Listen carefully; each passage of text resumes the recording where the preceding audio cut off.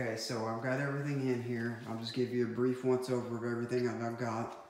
I've got all the charge pipes, the water lines, the vacuum lines, the oil lines,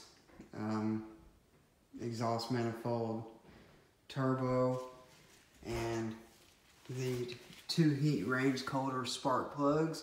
You are going to need the map sensor out of a turbo car, out of the Rally Art, in order for your car to work, because your car is now naturally aspirated, which means there's a vacuum inside of the intake manifold.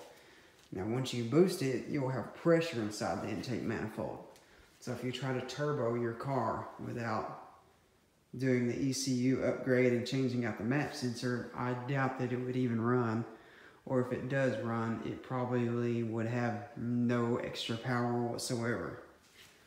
So now, next step in the process is I'm going to send this ECU out that came with my kit, and I have to send them my VIN number, and they unlock the VIN number, unlock the ECU and program it to my VIN. The other way you can do this is if you're going to turbo your factory car, factory naturally aspirated Lancer, then you will send in your ECU and tell them that you want to do a turbo upgrade. Again, the name of the website is Rally Inspired Performance, and you're going to open up a support ticket for programming. It costs $80 plus $15 for shipping, and then that's it. So I've got the fuel pump and the injectors off the Rally Art as well.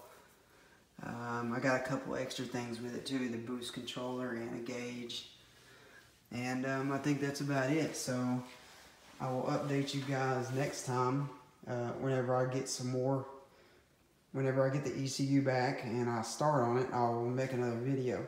But in the meantime, while I'm waiting on the ECU, I'll probably go ahead and do the fuel pump, injectors, and oil pan, just to go ahead and knock that out and get it out of the way. And then after that, I will tear the car apart and begin the turbo install. Also, you are going to need to relocate your battery to the trunk. Now, you don't have to do this, but it's going to help you tremendously. I will show you how to do that and how to make those connections properly. And that's all for now. And the next one will be in a couple weeks or so, I guess. Thanks for watching.